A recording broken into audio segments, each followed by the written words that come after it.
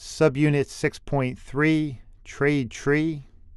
So let's talk a little bit about trade trees. So trade studies are a critical part of doing analysis to come up with selections for different components, subsystems of a spacecraft. Sometimes there are many trades required to get to a system decision. And so we're going to use a very complex example here. I'm going to try to walk through one path and kind of simplify it a little bit. But the idea is that when you have a lot of trades to do, a lot of studies of different options at different levels of complexity, you might want to organize them into a trade tree that allows you to maybe work on the hardest ones first, the ones that maybe have the biggest implication on the mission, and then work your way down through a series of other ones that have some level of implication, but maybe they're almost in a priority order, as far as maybe one would take a lot more mass to accomplish, much bigger satellite.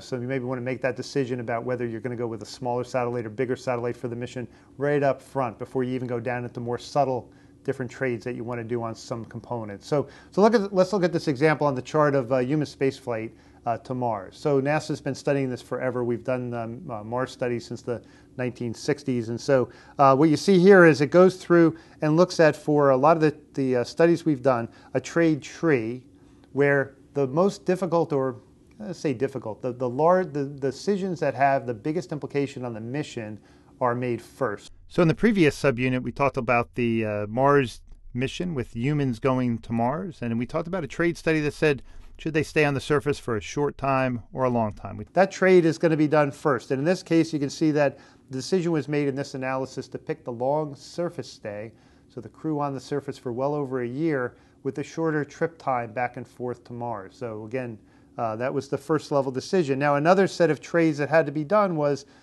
do I want to send the cargo to Mars with the crew, or do I want the cargo to go by itself? Why would you want to have the crew waiting around for the cargo? Why would you want to build a vehicle big enough to hold both the crew and the cargo, a big station wagon or camper? Why not go ahead and take the crew and separate them out?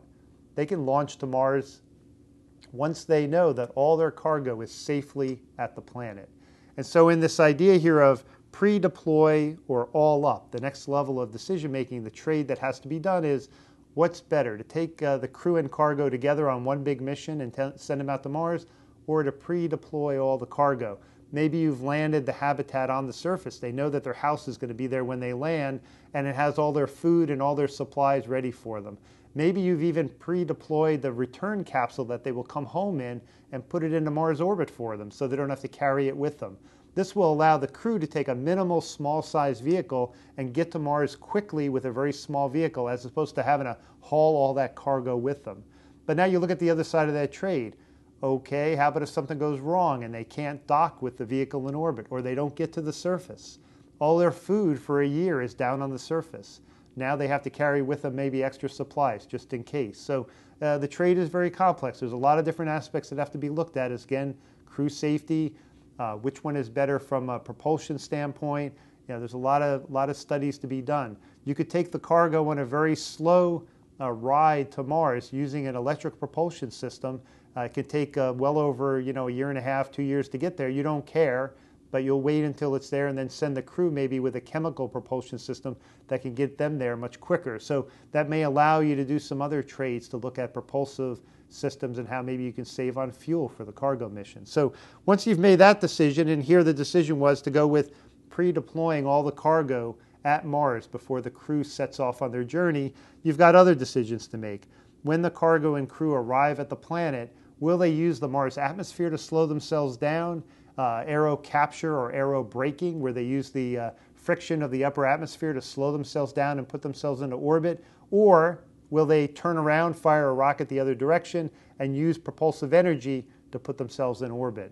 And so again, there's pros and cons of the vehicle design. Having to build something that could take a very large capsule, many tons, and be able to slow that down by the friction of the atmosphere, the loads, the stresses on the vehicle, the heating of the vehicle, that has to be all taken into consideration, how big that vehicle will have to be, versus if I have to carry all the fuel with me to slow down, to create the delta V, or change in velocity required to stop myself from flying past Mars, but put myself into orbit around Mars. So that trade has to look at the differences in design and the differences in in the mass required, because for going to Mars, one of the key things you want to know is in each one of these decisions, how much mass is required, because these are going to be really big vehicles that have to be launched off the surface of the Earth. I want to try to minimize that mass in low Earth orbit. And a lot of times when we do these trade studies, we have certain design factors or certain critical things that we want to keep in our decision making all the time.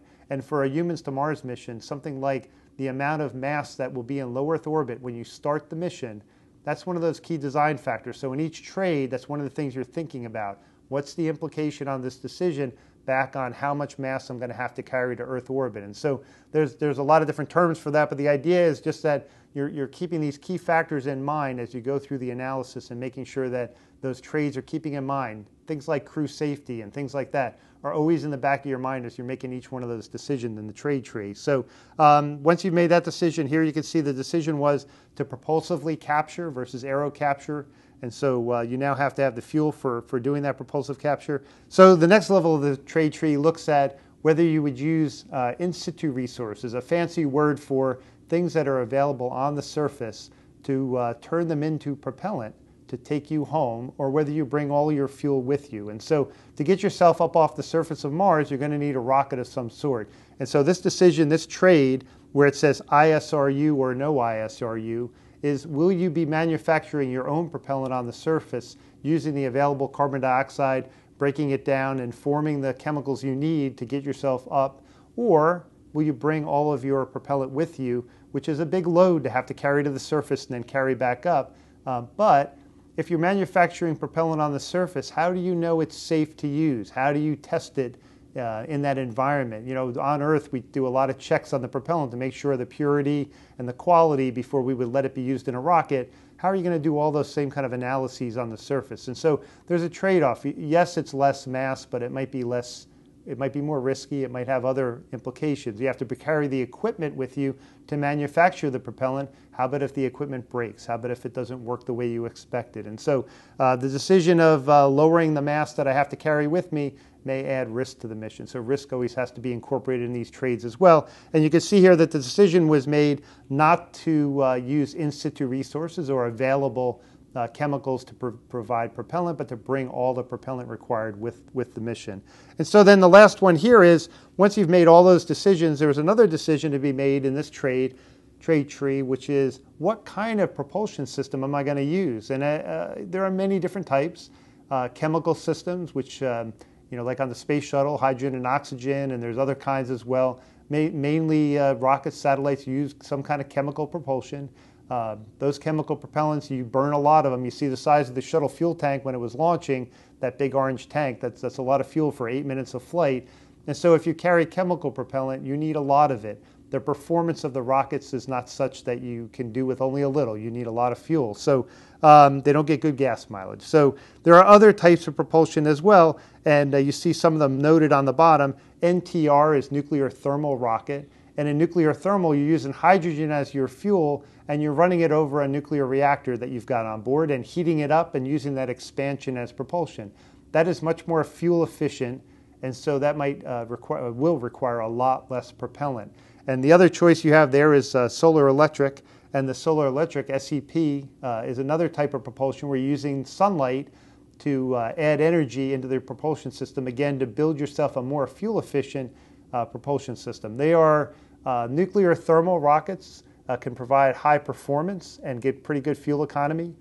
Solar electric propulsion can provide extremely good fuel economy, but their performance as far as the amount of thrust you can get from them is pretty low.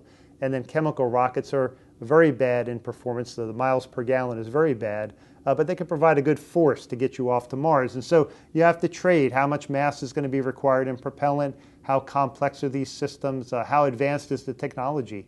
You may find that you have to invest so much money to develop the technology. Some of these, like nuclear thermal rockets, have not been flown. They were developed in the 60s but never flown.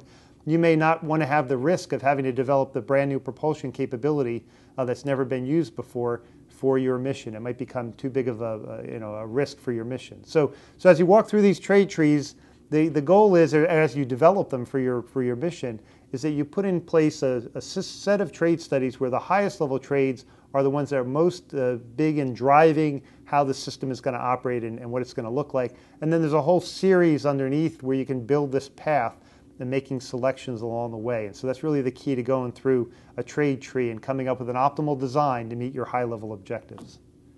So now click on the icon and make sure to answer the discussion forum post and collaborate with your peers.